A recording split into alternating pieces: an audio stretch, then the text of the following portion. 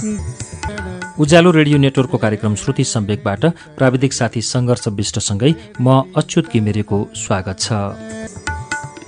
श्रुति सम्वेकको आजको श्रृङ्खलामा पनि भुवनहरी सिग्देलको उपन्यास जदौ मालिक लिएर आइपुगेको छु।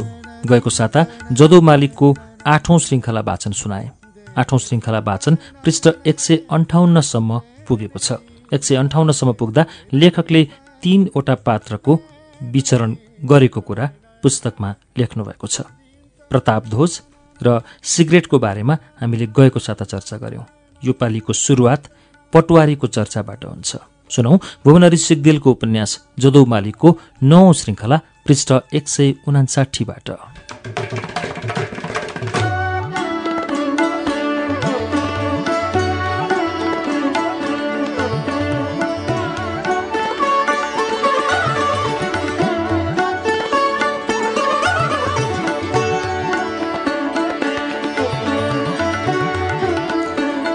पटवारी राजापुरको बेग्लै पाटो हो। सिगरेट र उसको जिन्दगी समान देखे तापनि उसमा थुप्रै तात्विक भिन्नता छन्। सिगरेटलाई बाँच्न पाए पुग्छ, तर पटवारीलाई बाँचेर मात्रै पुग्दैन। ऊ मानवीय संवेदनामाथि तीव्र चासो राख्छ र त्यसको मर्ममा घुसेर मनन गर्छ। ऊ मौरीमाथि गरिएको सद्व्यवहारमाथि श्रद्धा गर्छ। यो उसले मानवीय संवेदनामाथि गरेको उच्च मूल्याङ्कन हो। सिगरेटको आचरण भिन्न छ। ऊ मौरीहरूसँग जिमिन्दारको दाहिने हातको भय छरेर सहवासमा बाध्य बनाउँछ। पटवारी त्यसको मौन प्रतिकार गर्छ। यी दुवै पात्र राजापुरको परिस्थितिका ज्यासलमा पोलिएका र खारिएका दाउ हुन्, तर यी दुवैका दाग भने समयको कसीले धेरै कम बेसी देखाएका छन्। यी दुवै सुनको दर्जामा छन्, तर दाग भने फरक छन्।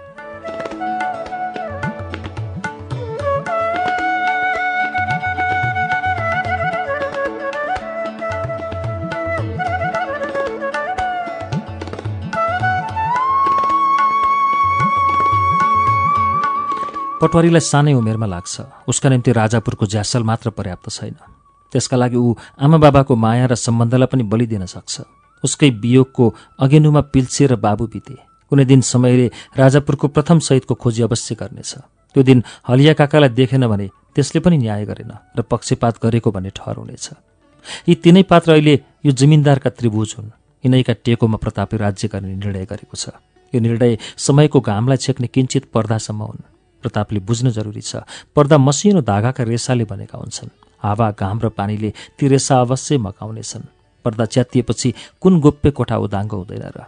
यी कुरा प्रतापलाई अहिले बताउन्न म। बताउँदा समय खलबलिन सक्छ। समयलाई उसकै गतिमा चल्न दिनुपर्छ। निर्वाध चलाउने अहङ्कार प्रतापसँग छ, मसँग छैन। मलाई शारदा रमणको प्रेरणा छ, यिनका गोप्य प्रसङ्ग मनन गर्ने र त्यसलाई लेख्ने।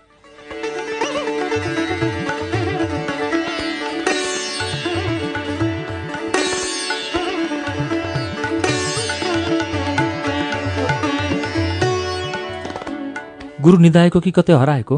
बुढाछेनले मेरो तन्द्रा भङ्ग गरे। प्रतापसँग उसको धनसारबाट छुट्टिएपछि हामी आफ्नै कोठामा फर्केका थियौँ। हामी बीच यो जिमिन्दार र उसको महत्वाकांक्षाबारे एकछिन कुराकानी भएको थियो। म आफ्नो पलङमा उत्तानो सुतेको थिएँ। तन्द्राले मलाई कता कता पुर्याइदिएको थियो। त्यही कुरा बुझ्न बुढाछेनीले मलाई जगाएका होलान्। मैले हाँस्दै भने, बुढाछेनीजी, कुनै बेला बिउजै निधाइन्छ, तर कुनै बेला निधाएर पनि बिउजै भइन्छ। किन होला? स्थान, घटना, पात्र र अवस्थाले गर्दा। उनले छोटो तर सही जवाफ दिए। तपाईलाई राजापुर बसाइमा पट्यार त लागेको छैन नि? मैले सोधेँ। त्यस्तो त छैन। मेरा निम्ति सबै दृश्य विस्मयकारी भएका छन्। यहाँको काम त सकिए चाहिँ लाग्छ, होइन र? उनको प्रतिक्रिया थियो यो। तपाईँ योजना विभागमा काम गर्ने कर्मचारी, म एउटा स्कुलको मास्टर। पछि फेरि यस्तो अनुकूल संयोग मिल्ला नमिल्ला, सकेसम्म छामेर जाउँ। जिम्मेदारीका नसा पनि। म त श्रीमतीसँग पढ्न जाने भनेर यो भ्रमणमा निस्केको मानिस हो। पढ्न जाने रे? के भनेको त्यो? उनी अचम्ममा परे। हो बुढाछेनीजी, तपाईँ हामी पढ्न आएका हौँ। तपाईँ सोच्नुहोस् त, बितेका 3 महिनामा हामीले कस्ता कस्ता पाठ पढ्यौँ, कति परीक्षा दियौँ। यस्ता पढाइ कुनै पनि स्कुलमा हुन्नन्। यी विद्या पढाउने गुरुजी पनि हुँदैनन्। सरकारी काम एउटा मेलो मात्र होइन र? हो, वास्तवमा हो, बुढाछेनले भने। बरु किताबका पाठ भुलिएलान्, तर यो यात्राका पढाइ जीवन रहेसम्म भुलिने छैन। गजबको ज्ञान दिनुभयो तपाईँले आज। मैले भने, यो जिम्मेदारी तपाईँको र मेरो पनि सर्वाधिक नयाँ पाठ हो। यसलाई पनि सौभाग्य ठानेर राम्रोसँग पढेर जाउँ। समय निरर्थक हुँदैन, संयोग पनि बिना कारण बन्दैन। यी जिम्मेदारको गन्तव्य कहाँ हो? उनको स्वर मसिनो थियो। इनार, मैले छिट्टै भने। के भनेको गुरु त्यो? रुख चढ्न सिपालु मानिसको आफ्नो क्षमतासँग घमण्ड हुन्छ। सधैँ रुख चढ्ने काममा घमण्ड गर्ने व्यक्ति एक दिन अवश्य हात चिप्लेर खस्छ र मर्छ। उसलाई सजग गराउन मिल्दैन? बुढाचैनले सोधे। मिल्दैन। सजगको पाठ सम्भावना बुझ्नेका निम्ति हो। यो पाठले अहङ्कारीलाई बुझाउन सकिन्न। रुखका हाँगाबाट हातकोडा चिप्लेपछि तल भुइँमा नबजारुन्जेल उसले सत्यको बोध गर्छ। त्यो निमेषभरि बुझेको पाठ अब के कामको हुन्छ? भुइँमा थचारिएपछि यी तिस्री भइहाल्छ, होइन र?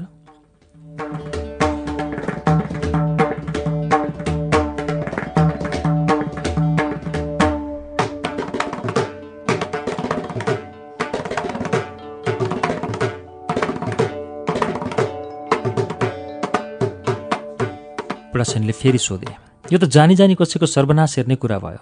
गोरु चढ्ने भिर चढ्न सिपालु छ, भिरमा अवश्य बढी घाँस पनि छ। त्यही घाँस खाएर ऊ अरूभन्दा जोधा छ। तपाईँ 10औं दिन उसलाई भिरमा चढ्न रोक्नुहोस्, बाँधेको बाँधै गर्नुहोस्। भिरको घाँसमा स्वाद बसेको गोरुले एक दिन दाम्लो छिनाल्छ वा किलै बाँध्छ। दाम्लो र किलोसहित त्यो गोरु भिरतर्फ दगुर्छ।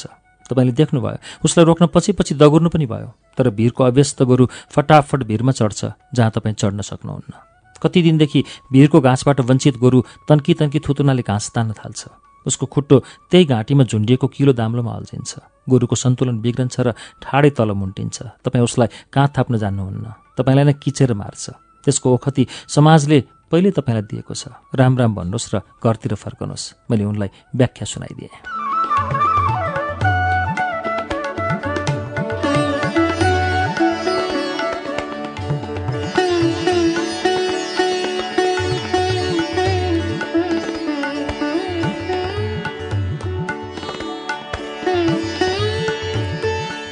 यसरी छुल्टो र उल्टो, तल र माथि सोच्ने कामै भएन गुरु मेरो। त्यस्ता साथीसँग सङ्गत पनि भएन। अफिस गयो, एकहोरो काम गर्यो, घर फर्क्यो। तपाईँसँगको यो यात्राका सङ्गतले म भित्र बेग्लै तरङ्ग चल्न थालेको अनुभूति मलाई पनि हुन थालेको छ। बुढासनीले आफ्नो सीमा खुलस्त बताए। मैले भने नि, यो यात्रा हाम्रो पढाइ हो। मैले थपेँ, नेपालभित्रका र बाहिरका ठाउँ समेत हामी जहाँ जहाँ घुम्छौँ त्यहाँको धरातल, व्यक्ति, उसको समाज, नदीनाला सबै हाम्रा विश्वविद्यालयहरू। हामी ध्यानपूर्वक निःशुल्क पाइने ती पाठ्यपुस्तक पढौँ र यो परीक्षाबाट सफलता हासिल गरौँ। मैले यसरी सम्झाएँ। ढोकामा सिगरेट देखा पर्यो। उसले भन्यो, हजुर भान्सा तयार छ, तर मैले लडिया पनि ठिक पारिसकेँ। भान्सा गराएर बस्ती घुमाइदिनु भन्ने मालिकको आदेश छ। हामी उही कोठामा गयौँ जहाँ हिजो राति खाना खाएका थियौँ। हामी टेबल पछाडिका मेचमा बस्यौँ। त्यहाँ प्रताप ध्वजलाई नदेखेर ढोकामा उभिएको सिगरेटलाई मैले सोधेँ, खोइ त जिमिनदार साहब, मालिकको छिटो खाने बानी छैन। सधैँ 11 बजेपछि खाना खाने समय हो। मालिकले नै हजुरहरूलाई खाना खुवाउनु मर्जी भएको छ। यति भनेर ऊ ओझेल पर्यो।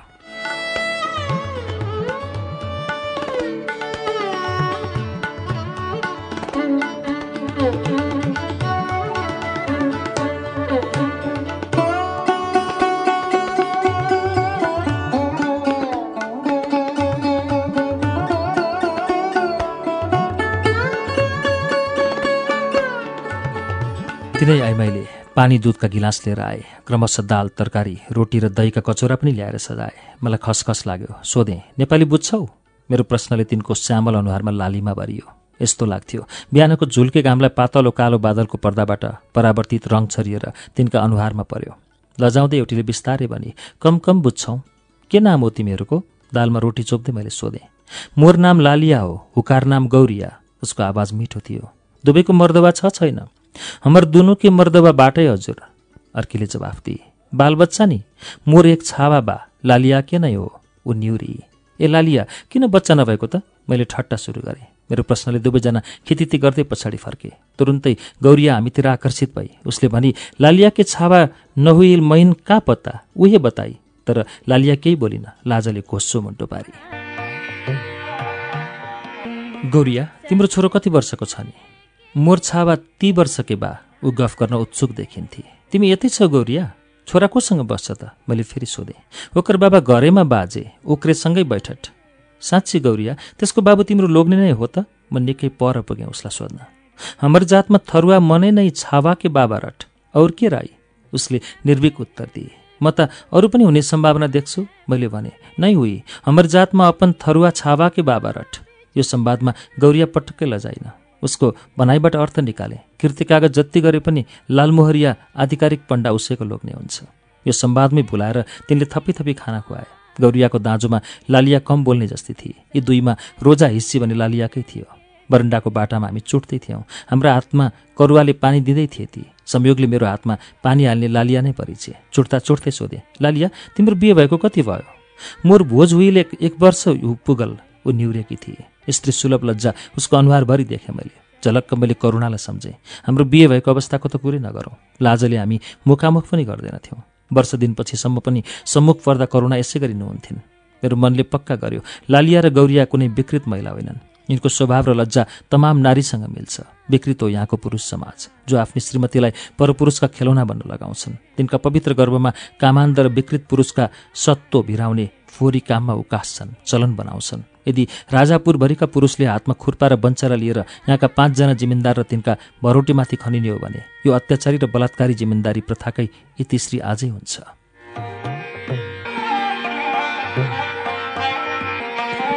मनमा यस्तो विचार आउँदा मैले राजापुरमा शिक्षा खोजेँ, जागरण खोजेँ, सङ्गठन खोजेँ, एकता खोजेँ। यहाँ ती कुराको जाय जन्म नै भएको देखिनँ।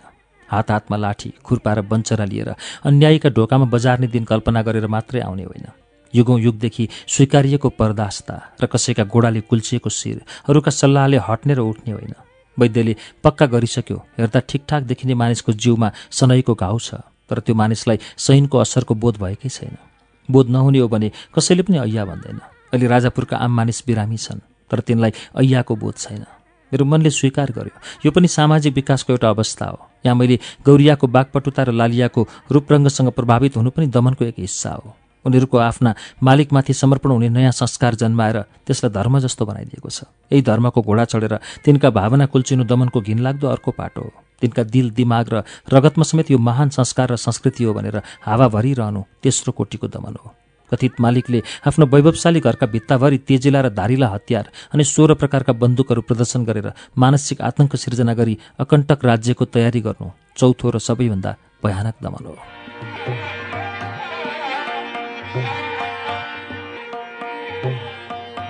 त्यो रोगको औषधि गर्न कविराजलाई गाह्रो हुन्छ। जुन रोगले बिरामी छटपटाउँदैन, दुःखीको अनुभूतिसम्म गर्दैन, शरीरमा रोग बोकेको छ, तर ऊ त्यसैलाई सुख र आनन्द मान्छ। अचम्म, यो समाज यस्तो मानसिक रोगको शिकार छ जसको पीडा या कारणले आफूलाई असहज महसुस गर्दैन। यसका लागि त्यही परम्परा र संस्कृति बनिसकेको छ र त्यसमै गर्व गर्छ। जहाँका महिला किसिम किसिमका लोग्नेलाई उपभोग गर्छन्, तर यथार्थमा छाप्रो कुरेर बस्ने एउटा ज्याद्रो लोग्ने अन्तिम सत्य हो। अरू सबै उडुवा भुस हुन्, बतासे मात्र। त्यही मानसिकतालाई मलजल गर्ने सामन्त यहाँको मालिक हुन्छ, अगुवा। उसकै इसारा र सङ्केतमा युगौँ युग दमित मानसको ओखती के हो। लालिया उसको लोग्नेसँग बस्न थालेको 1 वर्ष भएको छ। ऊ पनि गौरियाको जस्तै छोरोलाई काखमा लिन चाहन्छे। आजसम्म उसको कोख खुलेको छैन। उसको आफ्नो छाप्रै छ, एउटा दरबार छ, लोग्ने छ, सासू ससुरा होलान्, समाज छ। तर तरुणी लालियाले 3 रात मालिकको घरमा बस्ने गरी बिदा पाएकी छे। 3 दिनको सट्टा मालिकले 5 दिन महलमा राखे पनि केही फरक पर्दैन। लोग्नेले, उसका मान्यजनले र समाजले उमाथि औँलो उठाउने ठाउँ छैन। सबै कुरा मालिकको इच्छामा समर्पण भएको छ यहाँ। त्योभन्दा पनि पर यदि लालियाले मालिकको या अन्य कसैको गर्भसमेत बोकेर घरमा आई भने पनि त्यो अनर्थ होइन, किनकि उसलाई सन्तानको खाँचो त थियो नै। मालिकको प्रसाद प्राप्त भयो। यो लालियाको दोष होइन, पाप होइन र कुनै अर्गेलो पनि होइन, एउटा सामान्य र सहज घटना मात्र। तल चोकमा सिगरेटले लडिया तयार पारेर राखेको थियो। उसले 2टा झोला, 3वटा छाता, पानी खाने जग समेत लडियामा राख्यो। हामी राजापुरको देहात दर्शन गर्न निस्क्यौँ। बिचरा गाडावाल, उसको शरीर कछाडले बेरेको भागबाहेक नाङ्गो थियो। टाउकामा छत्री राखेको थियो, मुखमा घाम छल्न। हातमा लामो सिम्किनो थियो। बेला बेला ह्याउ ह्याउ आवाज निकाल्थ्यो र हिँडिरहेका गोरुका डडाल्नातिर सिम्किनाले हानिरहन्थ्यो। हामी उसको कम्बर, पीठ र गर्दन मात्रै देख्थ्यौँ। त्यो भाग कालो थियो र पसिनाको कारणले भर्खरै तेल घसे झैँ चिल्लो देखिन्थ्यो। मलाई लाग्यो यो मानिसले जीवनभर कछाड बाहेक कहिले अरू लुगा लगाएकै छैन। सोचेँ यो गाडावाल जिमिन्दारकै कमैया हो। यसको देहाततिर सानो छाप्रो होला, स्वास्नी छोराछोरी होलान्। बिहान बेलुका यिनै गोरुका स्याहार सुसार गर्दा हुन्। मनमा खसखस लाग्यो। मैले सिगरेटलाई सोधेँ, यो लडिया हाम्रै हो र? जिमिन्दारीमा सबै कुरा जिमिन्दारकै हो नि हजुर, सिगरेटले भन्यो। यी गोरु पनि जिमिन्दारकै होलान्, उसैले दिएको। पुरानो गाडावाल हो यो। खरदार बाजेकै पालामा 2वटा बाछा किनेर यसलाई लिएको। त्यही बेलाको शर्त हो। पछि यी गोरुले गाडा तान्न थालेपछि जिमिन्दारको काम पर्दा काम गर्नुपर्ने, ज्याला लिन नपाइने, अरू बेला आफू खुसी प्रयोग गर्न पाइने। यस्ता गाडा यो जिमिन्दारीमा 1000 होलान्। यहाँ गाडा नभई कुनै काम चल्दैन। सिगरेटले गाडाको इतिहास सुनायो। अरूको काम गर्दा यसले पैसा पाउँछ त? पैसाको कारोबारै हुँदैन हाम्रो समाजमा। एक दिनभरि कसैले लग्यो भने उसले 3 जनाको काम गाडावालालाई तिर्नुपर्छ, अथवा 6 सेर धान ज्यालामा दिने चलन पनि छ। पैसाको मुख देख्न गाह्रो छ अघि सिगरेट, अति गाह्रो छ हजुर। कहाँ पाउनु पैसा? सानोतिनो गर्दा पनि उही जिमिन्दार कहाँ गएर रोइ कराई नगरी सुखै छैन। समय 1 बजेको थियो। हाम्रो लडिया दुवैतिर खेतका बीचमा बनाइएको धागो ताने जस्तो कच्ची बाटोमा हिँडिरहेको थियो। आँखाले हेरेर भ्याइँदैनथ्यो। चारैतिरका वनहरका अन्तिम सिमाना कहाँ हो? पर पर अलिअलि रुख र ससाना कटेरा देखिन्थे। कतै धानका बोरा भरिरहेका, कतै लडियामा भरेर घिचाइरहेका थिए किसानले, कतै परालका कुन्यु बनाइरहेका र कुनैले लडियामा पराल भरेर तान्दै थिए। मलाई यो मधेस, त्यो पनि धानखेतको यात्रा त्यति सुखद लागेन। आँखाले दृश्य हेर्नै पाएनन्। जति तन्काए पनि उही एउटा क्षितिज र त्यसपछि दृश्य नै समाप्त।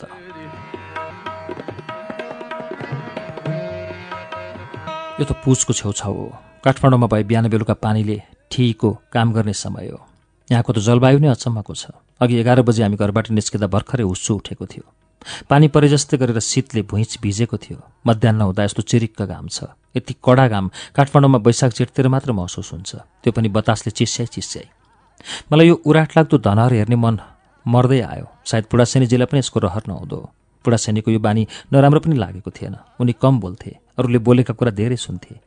निर्णयको अवस्था पर्यो या नयाँ प्रस्ताव गर्नुपर्ने परिस्थिति आयो भने उनी मतर्फ आँखा लगाउँथे। मनमा कुनै जिज्ञासा छ भने पनि मसँग मात्र सोध्थे। मैले कुनै योजना बनाउँदा भने उनी आफ्नो राय समेत थपेर प्रस्ताव गर्थे। यो यात्राको सङ्गतले उनी सच्चरित्रवान, निष्ठावान र सात्विकी पात्र हुन् भन्ने प्रमाण मिलिसकेको थियो। उनी यात्रामा असल साथी हुन् भन्ने मूल्याङ्कन मैले गरिसकेको थिएँ। कम बोल्नु र अरूसँग खासै वार्तालाप नगर्नु चाहिँ यस्ता यात्राको अनुभव उनीसित नहुनु पनि एउटा कारण हो। मैले कुरा गर्ने विषय पनि पाएको थिएन, त्यसैले सोधेँ, हामी पहाडिया भएको कारणले होला? यस्ता सम्म फाँट र एक सरो दृश्यले हाम्रो मनमा नयाँ विचार नआउने जस्तो लाग्यो, होइन त बुढासेनीजी? उनले भने, हो गुरुजी, पहाडको पैदल यात्रा गर्दा हरेक क्षण नौला नाटक हेरे जस्तो र नयाँ नयाँ उत्सुकता मनमा आइरहन्थे। पहाडमा खोला तरेपछि वन पार गर्ने चुनौती देखिन्थ्यो। वन कटेपछि काली लाग्दो महावीर उक्लिनुपर्ने परीक्षा सुरु हुन्थ्यो। खोलाका बगरमा हिँड्दा गर्मीले पोल्थ्यो। वन पस्ने बित्तिकै बेग्लै किसिमको हलुकापन महसुस हुन्थ्यो। उकालो चढ्दा खलखली पसिना आउँथ्यो। त्यो क्षणको अनुभूति नै सुखद हुन्थ्यो। झरना भेटिन्थे, ताल तलैया सामुन्य पर्थे, थरीथरी चराका चिरबिर सुनिन्थे। आँखा अगाडि टक्रक हिमाल उभिन्थ्यो। बिहानका सूर्य दायाँ कानबाट उदाएको र साँझ बायाँ कानमाथिबाट डाँडामुनि घुसे झैँ लाग्थ्यो। यी दृश्य मधेसमा छैनन्। यहाँ काली लाग्दो एकनाश छ। पहाडमा गन्तव्य पुगेपछि अर्को गन्तव्यको रोमाञ्च सुरु हुन्छ। नयाँ कौतूहल जाग्छ। मनमा सयौं प्रश्न पैदा हुन्छन्। मधेसमा एउटा गन्तव्यपछि अर्को गन्तव्यको कौतूहल समाप्त हुन्छ। हाम्रा कुरा सिगरेटले ध्यानपूर्वक सुनिरहेको थियो। मैले उसलाई लक्ष्य गरेर प्रश्न गरेँ, सिगरेट, हामी पहाडका गफ गर्न थाल्यौँ, तिमीलाई नमजा लागेन? नमजा लागेन, म पनि एकपटक सुर्खेतसम्म पुगेको छु, उसले भन्यो। त्यो यात्रा तिमीलाई कस्तो लागेको थियो त? मैले त आफूलाई बधुवा भैँसी जस्तो ठानेको थिएँ। किन र? के भन्नु हजुर, गोलीगाँठा दुखेर गोडा उचाल्नै नहुने। बल्ल बल्ल एउटा पहाड चढ्यो, अब तल झर्नुपर्ने। मेरो त साथै गयो। त्यहाँका मानिस त पुतली जस्तै फुरफुर गर्दै हिँड्ने। मलाई त यस्तै लडिन्छ कि उतै लडिन्छ कि डर मात्रै लाग्ने।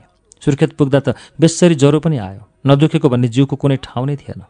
उसले आफ्नो सुर्खेत यात्रा सुनायो। बुढासेनी र म मज्जासँग हाँस्यौँ। सिगरेट, नेपालको 3 भाग त पहाडै पहाड हो। अहिले हामी नेपालका आधा जस्तो पहाड यात्रा गरेर आएका हौँ। यसपछि पूर्वका सबै पहाड र मधेस पनि हिँड्नु छ। तिमीलाई जस्तै हामीलाई पनि ज्वरो आउन थाल्यो भने हाम्रो काम कसरी पुरा गर्ने? सुनेको छु हजुर, नेपालमा पहाडी भाग नै बेसी छ। सबै कुरा बानी होला। ठिक भन्यो, सबै कुरा बानी नै हो। जहाँ जन्मियो, जहाँ हुर्क्यो, मानिसलाई त्यही ठाउँ पारो लाग्छ, त्यही गाउँ रमाइलो लाग्छ। हिँडुल गरेन, अरूका दुःख सुख चलन संस्कृति बुझेन भने उसको दायरा साँगुरो हुन्छ। बाबा बाजेले चलाएको चलन हो भनेर कतिपय अन्धविश्वास उसले पनि मान्न कर लाग्छ। एउटै कुवामा बस्ने भ्यागुतोले नयाँ संसार देख्दैन सिगरेट, मैले उसलाई सम्झाएँ। के गरौँ हजुर, बाल्यकालदेखि पराश्रित जिन्दगी भोगे। हुर्केपछि यही समाज, यिनै मानिस, यिनै चलन, यही राजापुरदेखि भोगे। जिमिन्दारको जागिर खाएँ। अब त जिमिन्दारले तोकेका काम र दिएका घाँस खाएर बाँच्ने बानी परिसक्यो। नयाँ संसार कस्तो छ, कति ठुलो छ, मैले कसरी हेर्ने होला? उसले आफ्नो विवश र पराधीन जिन्दगीको व्यथा सुनायो। समयले तिमीलाई सबै कुरा देखाउनेछ। त्यो समय कहिले आउला हजुर? पखेटा पाए उड्थे भन्ने आशय उसको जिज्ञासामा थियो। समयका हातगोडा हुँदैनन् सिगरेट। हामी चाहिँ राजापुरमा बास बस्ने गरी समय आउँदैन। समयले जिमिन्दारको टेबलमा बसेर खाना खाँदैन। गौरियासँग रसरङ्ग गर्ने लालच पनि समयको हुन्न। यसका पखेटा पनि देखिन्नन्, तर उडेर आउँछ। त्यो हुरी बनेर आउँछ कहिले, र कहिले भीषण बाढी। त्यसले सडेका अवशेष उडाइदिन्छ र पुरिदिन्छ। तिमी हामीलाई नौलो चेत दिएर जान्छ त्यसले, मैले यसरी भने। मैले त केही बुझिनँ हजुर। सिगरेटले मेरो मुखमा लाटाले केरा हेरे चाहिँ टल्ल परेर हेऱ्यो। उसको हेराइमा बेग्लै जिज्ञासा थियो, आश्चर्य जस्तो। नबुझेका कुरा पनि उसैले बुझाइदिन्छ। अहिले हातमा हत्कडी छन्, घाँटीमा गलफन्दी छन् र गोडामा नेल कसिएका छन्। त्यसैले हामी बन्दी छौँ। यो बन्धन पनि त्यसले छिनालिदिन्छ अनि स्वतन्त्र उड्न सक्नेछौँ। त्यो समयलाई हामीले पर्खनुपर्छ सिगरेट। मेरो बनाइमा पुडासानी पनि टुवा परेको देखेँ। सिगरेट पनि एक नास पल्लो क्षितिज हेरिरहेको थियो। लगातार गोरुका ढाडमा सिम्कनोले हिर्काइरहेको गाडावाल बिचरोले समयलाई के बुझोस्। श्रुति सम्वेकमा अहिले तपाईँले सुन्नुभएको वाचन वनहर सिग्देलको उपन्यास जदौ मालिकको वाचन हो। यसको बाँकी अंश लिएर केही बेरमा आउनेछु। उज्यालो सुन्दै गर्नुहोला।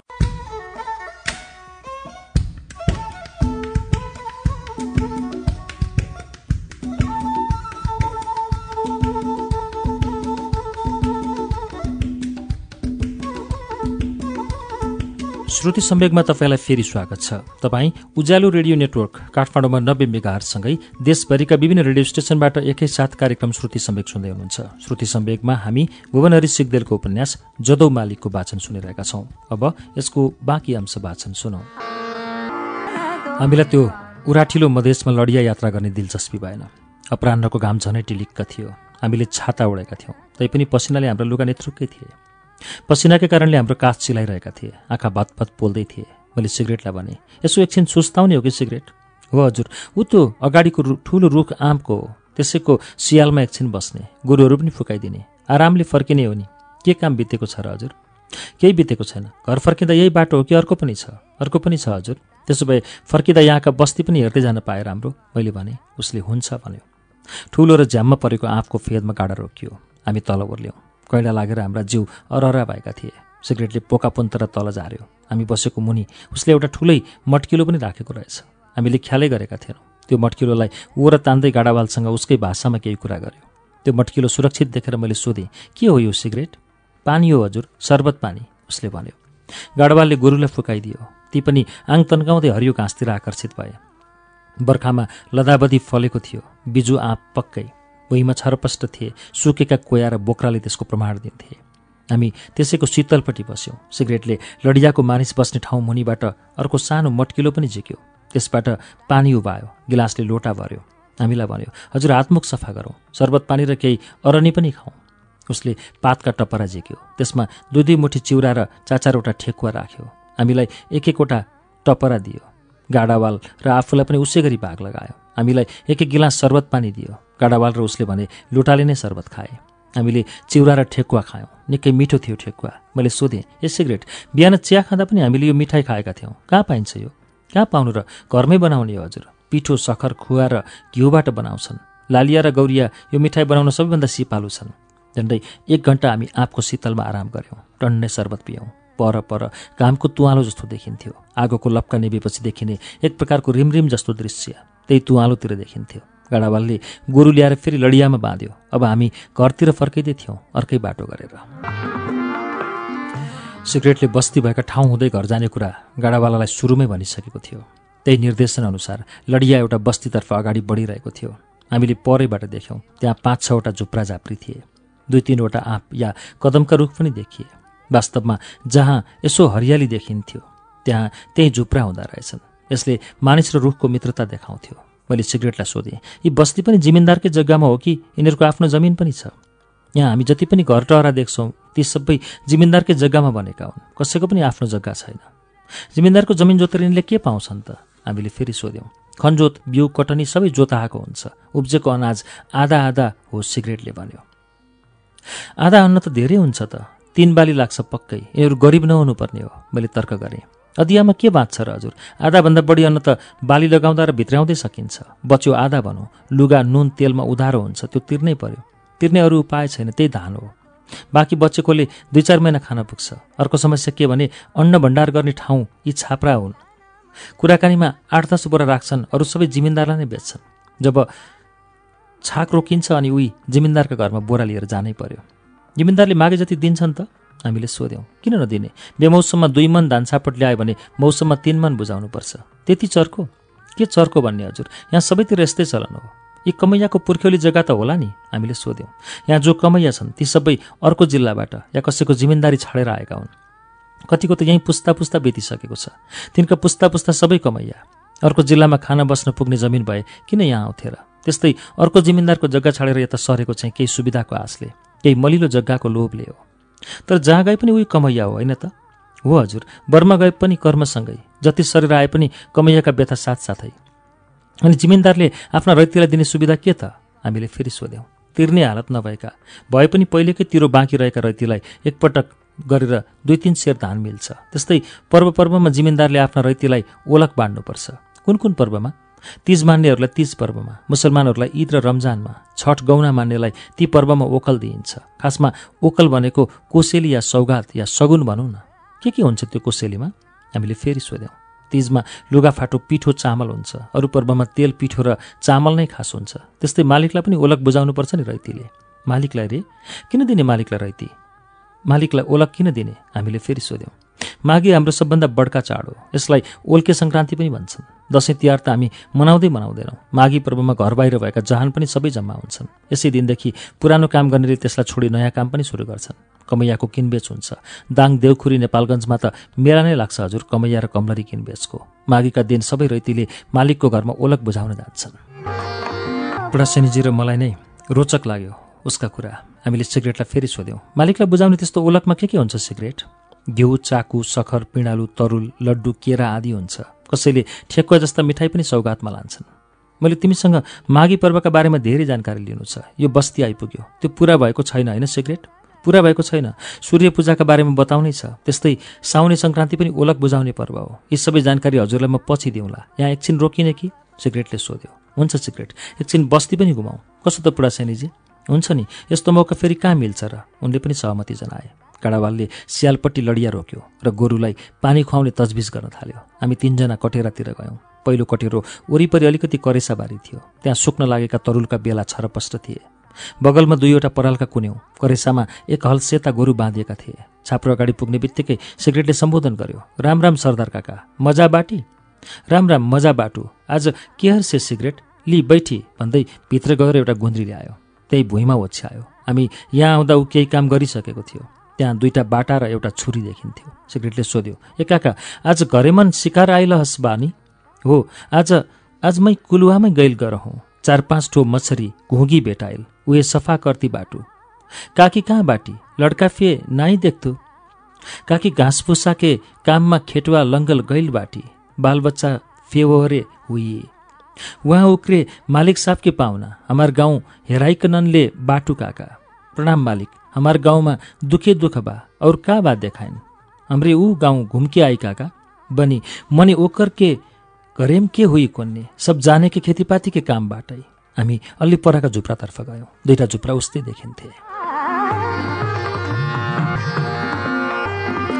ती 2 छाप्राका बीचमा पानी जमेको घोल देखियो। 3 जना बच्चा थिए त्यहाँ। त्यो घोलमा उफ्रिएर दबदब हिलोमा खेलिरहेका। तिनका शरीरमा कपडाको धरोसम्म थिएन। टाउकादेखि गोडासम्म सम्पूर्ण शरीर हिलाम्बे थियो। गाला, निधार, चिउँडोमा हिलो लोप परिएको थियो। मेरो विचारमा आँखा बन्द गरेर तिनीहरू हिले जात्रा गर्दै थिए। सिगरेटले उसैको भाषामा सायद तिमीहरूका बाबुआमा घरमा छन् कि छैनन् भनेर सोधेको हुनुपर्थ्यो। तिनीहरू बोलेनन्। आँखा नखोली छामछाम छुमछुम गर्दै घोलबाट छेउपट्टि निस्के। राम राम, बडा विचित्रको दृश्य देख्यौँ हामीले। चेपागाडाका सिलिङमिलिङ भनौँ कि दबदब हिलोमा गाडेर बाहिर निकालेका बाँदरका बच्चा जस्तै। तिनले भुइँ छामेर सुक्खा धुलोतिर हात दले अनि हत्केलाले आँखा वरिपरिको हिलो पुछे। हत्केलाको कोप्रो पारेर औँलाले नाकमुखको हिलो कोतरे। बल्ल तिनका आँखा खोले। एक क्लासको ठाउँमा एक्लै हिँड्दा मैले यो रूपमा देखेको भए पक्कै तर्साउने भूत भनेर कहालिन्थेँ होला। फेरि सिगरेटले अघिकै प्रश्न गर्यो। तिनको उत्तरले बुझिन्थ्यो। बाबा आमा खेतमा छन्, घरमा कोही छैन। मैले अन्दाज गरेँ यी 3 जना 7-8 वर्षका हुन्। हिलैको लेप लगाएको भए पनि 3 जना केटै हुन् भनेर तिनका अङ्गले चिनाउँथे। यो कखरा सिक्ने उमेर हो तिनको। यिनले आकाशको सूर्यलाई हेरेर रात र दिन छुट्याउन त सक्लान्, तर शिक्षाको घाम खै कहिले देख्लान्? त्यस्तो उज्यालो जसलाई तिनका बाजे जिजुले देखेनन्, यिनले कसरी अनुभूति गरून् खोइ? मैले झलक्क बनारस सम्झेँ। घरका पिँढी र दलानमा चलेका गुरुकुलीन शिक्षालाई सम्झेँ। 6 वर्षको उमेरदेखि त्यस्तै गुरुकुलीन शिक्षा लिइरहेका साथीभाइ भेट्दा तिनले संस्कृत भाषामा हालचाल सोधेको र संवाद गरेको सम्झेँ। गल्लीका छेउमा उभिएरै राम शब्दका विभक्तिबारे चर्चा गरिरहेका छात्रहरू सम्झेँ। हातमा कमण्डलु लिएर बिहान 5 बजे गङ्गा स्नानमा जुटिरहेका बटुकहरूलाई सम्झेँ। त्यसै बेला मैले पढेको मित्रभेदको चटक दम्पति कथा याद आयो। यहाँ दमनकले कर्कटलाई भनेको छ, जात मात्रम नये शत्रु व्याधिम च प्रशमम नयत महाबलोपीते नैव बुद्धिम प्राप्त सहन्यते। रोग जन्मिनासाथ जो व्यक्ति ती शत्रुको निवारण गर्दैन भने जस्तै बलवान किन नहोस्, तिनीले एक दिन उसलाई मारिदिनेछन्। मैले राजापुरका बस्तीमा रोग र शत्रुलाई वरिपरि देखेँ। तिनीले प्रतिक्षण राजापुरवासीलाई मारिरहेको पनि अनुमान लगाएँ। सिगरेटलाई भने, बस्तीमा हामी यस्तै कन्तबिजोग मात्रै देख्छौँ होला, अरू कुनै नौला कुरा देख्छौँ र? सिगरेट, अरू कुनै पनि कुरा देख्दैनौँ हजुर। रोग देख्छौँ, भोग देख्छौँ, गरिबी देख्छौँ, बडाले जे भन्छ त्यसमा विश्वास गर्ने मानिस देख्छौँ। कसैले राम्री स्वास्नी ल्यायो भनिन्छ उसको भाग्यले। कुनै मानिस निरोगी छ भनिन्छ उसको माघीमा सूर्यको राम्रोसँग पूजा गर्यो। जो जन्मियो भनिन्छ दुःख खान आयो, जो मर्यो भनिन्छ सुख पायो, पाप कट्टी भयो। जिमिन्दारसँग बाटाघाटामा भेट भयो भनिन्छ ठुलो साइत पर्यो। जिमिन्दारले आफ्नो घरमा आइमाईलाई बोलाए भनिन्छ भाग्य खुल्यो। यी विश्वास बाहेक हामी बस्तीमा अरू कुनै कुरा सुन्दैनौँ हजुर। सिगरेटले राजापुरको मानसिकता एकैछिनमा बुझाइदियो। सिगरेट। अघि हामी सरदारको घरमा पुग्दा उनी घुँकी किरा र माछालाई तरकारी भनेर खेलाइरहेका थिए। मलाई दिग्मिक लाग्यो। हजुरहरू खानुहुन्न त्यसैले। यहाँका बासिन्दा कौवा, चिल, गिद्ध, गाई, कुकुर, घोडा, बिरालो बाहेक अरू सबैको मासु खान्छन्। बस्ती घुम्नै परेन। यिनै 3-4वटा छाप्राले हामीलाई पुरै राजापुरका कुरा बताए। अब हामी घर फर्के हुन सिगरेट? वास्तवमा मलाई यी छाप्रा घुम्ने मोह नै भएन। हुन्छ हजुर, अब हामी घर पुग्दा पनि दिन बितिसक्छ, उसले भन्यो। बुढासैनीजी, तपाईँको कुनै प्रतिक्रिया र इच्छा सुन्नै पाइएन। मैले उनको इच्छा जान्न चाहेँ। गुरुजी, राजापुर आएका बखत यसो वरपर पनि हेरेर जाउँ, अनुभव गरेर जाउँ भन्ने इच्छा हो। त्यो पुग्यो। मेरो मनमा त बेग्लै कुरा खेल्न थाले। कस्ता कुरा? मैले सोधेँ। अघि गुरुले समयका कुरा गर्नुभयो नि, त्यो पनि एकै नास चल्दो रहेनछ। आँधी बेरी जस्तो समय होइन र? हो, कतै हुन्डरी नै छुटेर आउने, कतै त्यसको प्रभावले चेतना जगाइदिने, फेरि सानोतिनो बतासले हाँगाबिङ्गा मात्र लास्ने हो। समस्या त फेद हो। फेद तलका जरा हुन्। जरामा पनि मूल जरो हो। मूल जरो उखेल्न समयले राम्रै हुन्डरी ल्याउनुपर्छ। हामी लडियामा बसिसकेका थियौँ। घर फर्कने बाटो सोझ्याउँदै थियो गाडावालाले। बुढासैनीजीलाई समय र हुन्डरीसँग चासो बढेको जस्तो लाग्यो। भने, होइन गुरु, यहाँ मूल जरोको मात्रै समस्या पनि होइन, खाडल पुर्ने चुनौती अर्को छ होइन र? खाडल पुर्ने पहिरा र खरे पनि समयले नै ल्याउने हो। तर सबै डाँडा भत्केर मैदान सम्याउने खरे आउनै सक्दैन। आयो भने त्यहाँ पनि सन्तोष हुन्न। अनि मानिसले सन्तोष कहाँ खोज्ने होला? बुढासैनीले सोधे। अलभ्य आकाङ्क्षामा, सपनामा। किनभने हामी कुनै कुरा देखेर या सुनेर राम्रो भनिदिन्छौँ, त्यो पूर्ण राम्रो हुँदैन। मैले सम्झाउन खोजेँ उनलाई। अनि पूर्णस्य पूर्णमिदम भनेको के हो त? त्यही सन्तोषलाई ओत लगाउन खोजेको, शान्त बनाउन चाहेको। हजुरहरूका कुरा त मैले तातो छारो केही पनि बुझ्दिनँ। एकाग्रसँग हाम्रा कुरा सुनिरहेको सिगरेटलाई उकुसमुकुस भएछ क्यारे बिचैमा बोल्यो। हामीले पनि बुझेका छैनौँ। त्यही नबुझेका कुरा बुझिन्छ कि भनेर छलफल गरेका मात्र हौँ। मैले भने, हजुरहरूले नबुझेको भनेपछि बुझ्न बाँकी धेरै कुरा रहेछन् होइन त हजुर? सिगरेट उत्सुक थियो। मानिसको जीवनकाल अत्यन्त छोटो छ। ऊ जन्मेदेखि बुझ्ने क्रममा हुन्छ, हुर्कन्छ, ठुलो हुन्छ, तैपनि ऊ बुझ्ने प्रयत्न नै हुन्छ। बुझ्दा बुझ्दै बुढो हुन्छ। केही बुझेको जस्तो गर्छ, तर नबुझी मर्छ सिगरेट। मेरो बुझाइको परिभाषा उसलाई बुझाउन खोजेँ। नबुझी मर्ने भए किन बुझ्नु पर्यो त हजुर? सिगरेट चतुरो थियो। यो कुरा बुढासैनीलाई पनि मन परेछ। उनी हाँसे। नबुझिने हो भने किन बेकार बुझ्ने प्रयत्न गर्ने? मानिसको स्वभावका कारणले, मैले उत्तर दिएँ। गाई भैँसी भए घाँसमा चरिरहन्थे, सिंह भएको भए शिकार गर्थ्यो, टन्डा खान्थ्यो र गुफामा सुतिरहन्थ्यो। त्यस्तै अरू हजारौँ प्राणी छन् जसलाई बुझ्नु नै छैन, तर मानिस ऊ बुझ्ने कोसिस नगरी एकछिन पनि बस्न सक्दैन। उसले नबुझेको छैन। भनौँ सृष्टिका रहस्य पनि उसले केही बुझिसकेको छ, तर सबै बुझ्दैन। मेरो कुरा त्यहाँ छ। मैले यसरी सम्झाउन खोजेँ।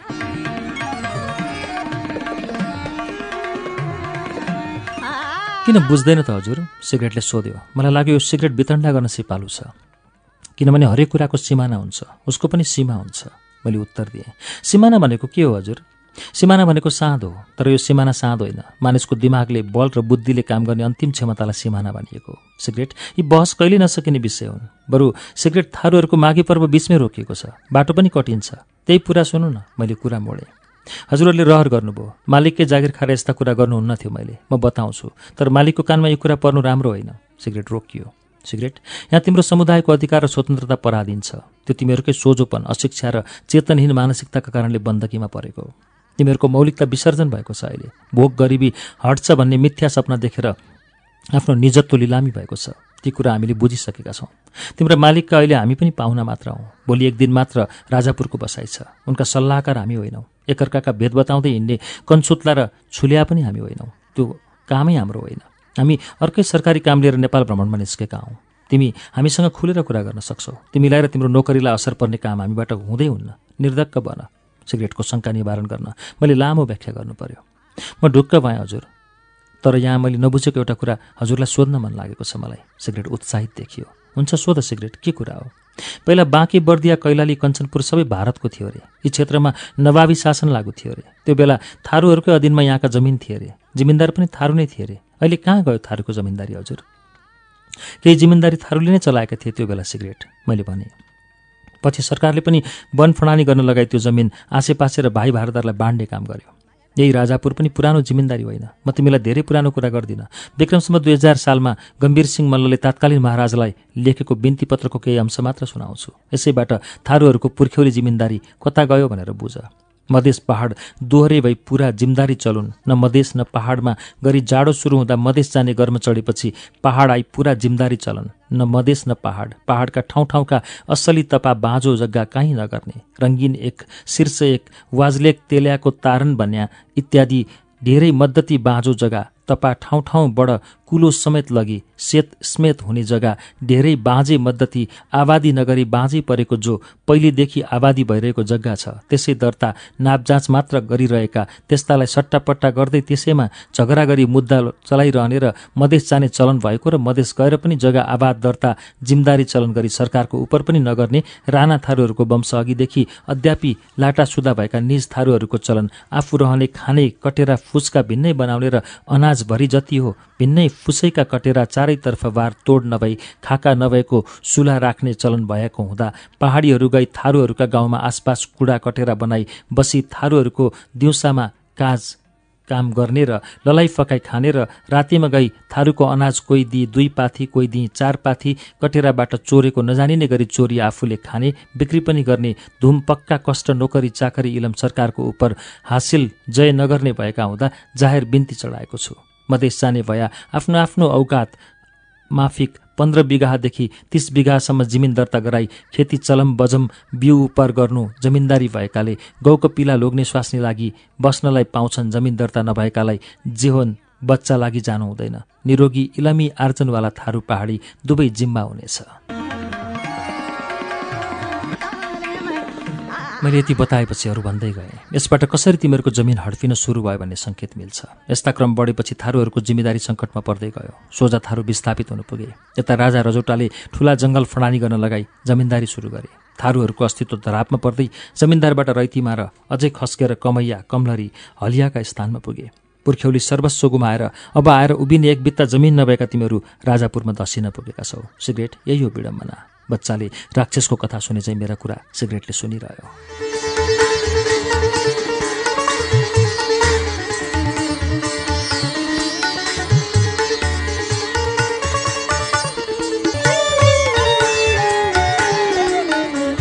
श्रुति सम्वेगमा अहिले तपाईँले सुन्नुभएको वाचन भुवनहरी सिग्देलको उपन्यास जदौमालीको वाचन हो। यसको 9औं श्रृङ्खला हामीले आज पृष्ठ 180मा ल्याएर रोकेका छौँ। अर्को साता यसको 10औं श्रृङ्खला लिएर आउनेछौँ। जदौमालीको वाचन श्रुति सम्वेगमा कस्तो लागिरहेको छ हामीलाई प्रतिक्रिया दिनुहोला। हाम्रो ठेगाना shruti@unn.com.np।